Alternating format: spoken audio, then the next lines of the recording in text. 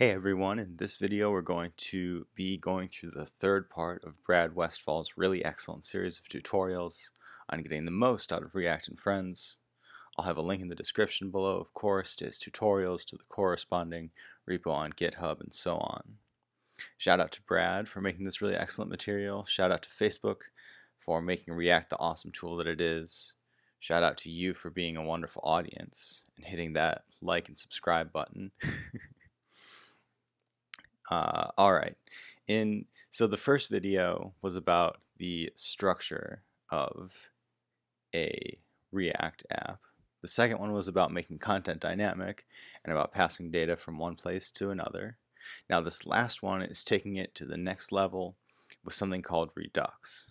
Now, if you're like me, back in the day, you were hearing React came out. Eventually you were hearing about React and Flux. Eventually you were hearing about React and Redux, and you were probably thinking to yourself, well, it seems like there's no end to JavaScript developers and their propensity to prod each other with more and more random JS, right? And while that may be true, there's actually a good reason for Redux, and we're going to get into that right now after a high-level overview of what it is and why it exists. Think about passing state data to child components. We did that one in the last video, and it was pretty straightforward, but it was also a contained example where the data generally needed to flow one way to one place. Imagine you have actually a really complex app where you have state data flowing backwards and forwards, up and down, the tree of components. Think of a form, for example. That'd be a case where your downstream components, like a presentation component, needs to send data back up the stream to a container, back up to a backend and whatnot. Now, if you were trying to cook up a way to pass data around like that, let me stop you there. It's a really bad idea, and it doesn't take much imagination to see why, right? Imagine the headache to try to update states across many components. It's a lot of writing references to each other, saying in 5 places, hey, listen for changes on this other place's state, and so on. Instead, the idea here is that you'd have a global state, and when that gets updated, well, since all the components app-wide are listening to the global state, they get updated too, which is genius. So before, we just had components for aggregation and transformation on the one type of components, and then presentation for the other type of components. Now we're going to be sliding in this tertium quid element coming in called a state, and it's going to play really nicely with the other pieces. Actually, it's a store. I take that back. It's a store. So check out the final version of the site and notice a couple things. The main new feature is that the user section, well, and the widget section too, accommodates search now. So if we type in Ryan, we get that. If we get rid of it, we get all of them back. Now, before we think of what a search entails, let's frame it in the context of how Redux actually works with state. Imagine your state is a JSON object, but it could be anything like a string or array, etc. Think of a JSON object and the way that it gets created and updated in the Redux world are through the following 4 methods. There's dispatch, subscribe, get state, and replace reducer.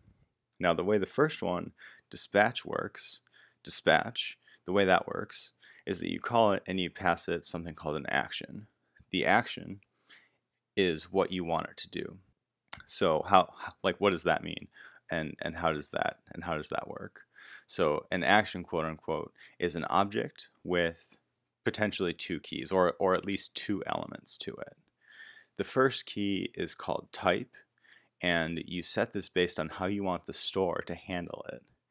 In the website's tutorial, they have one called add user. Add user is the type of action that's getting done to the store. Then the second key or the second bit of other information, whether it's an object or whether it's an array or some other data type, the second bit is the actual information that's being handed to the state. So for the example online, they have the key user, and then the value is another key value pair for name and Dan, respectively. Once that payload hits the state, the state will know, the store will know how to handle the request because the type's value, and it'll know what to handle because the information is stored in the rest of the object, the action object, to be more specific. So the action gives us how to handle information and what to handle. Now we need an actual way to send it to the state, and that's through something called a reducer. A reducer takes two inputs, which is the state and an action, and it updates the state according to the instructions of the action and returns a new state to you. Now, why don't I actually show you this? This is on the tutorial. So here we have a reducer. It takes the state, it takes an action, and if the action type is add user, you can slide it in like that. Now this picture here is sort of lying to you because it's preferable to copy stores and return a new copy instead. So the one that you should actually be emulating is this one down here in your reducers. That was kind of a lot, but you know, and I recommend going through this a couple times yourself just because a lot is going on.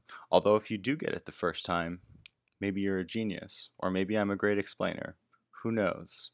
Be sure to like and subscribe. I'm just kidding. Um, so we're going to be looking at how to make the user search function work. And to give you a familiar frame of reference, we're going to start with the router.js. So you recognize this, you've been here before in the last couple videos. So we're going to start here and then we're going to dive right in. You can see from lines 19 through 21 that a couple components are in play, which, given the fact that we are at /users, the ones that are going to be in play are the search layout container and the user list container, as well as their constituent views. So keep that in mind for later. Next up, this is the actual store. This is where we tell Redux to make a store. This is 100% the easiest thing to wrap your head around for the whole example that we have coming up. This just instantiates the store, makes it available everywhere, and so on. Now, it's important to note here that when you create the store, you are passing the reducers that you create elsewhere so that the store has instructions for how to handle actions that come in. So next up is the search layout container, and we have something called map state to props, and that makes your global state, the state that's in the store, it makes those available as additional props that can be used in other components like search layout, like this one. Now in search layout, on line 13 where it has props.children, since we're on the users page, the children here is the users list, which has access to the global state via the props.users, which it loops through here, right? Props.users loops through. You can see that it makes rows for each one with the link, the delete button, and so on. And this display component is, of course, supported by the container component of the matching name user list container. That gives you an idea of how the users show up on the page, right? So now let's slide over to the search form, which is searchform.js, and which is supported by, wait for it, the matching named component, searchform container.js, right there. So helpful. So we've got the view here, we've got the logic here. Take a snack break if you need to and come back because we've set up all of the context that we need, and it's time to see, you know, how deep the Redux rabbit hole goes. All right, time to shine with Redux. So line 12, right? This is the search bar.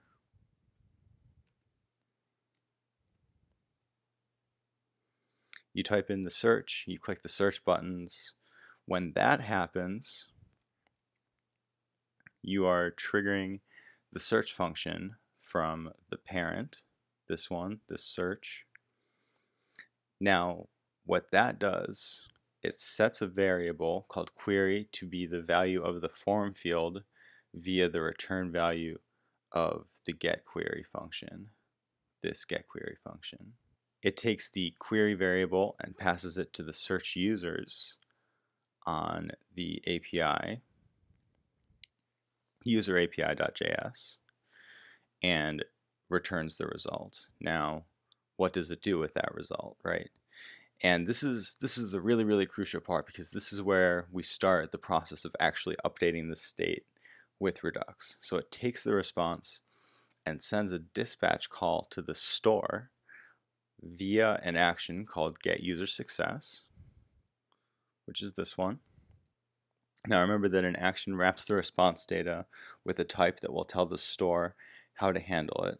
So we're passing the user data right on through. We're passing it right on through, but also adding the key type and the value getUserSuccess. Now that the store is receiving the updated data, it looks to the reducer to see how it should handle it.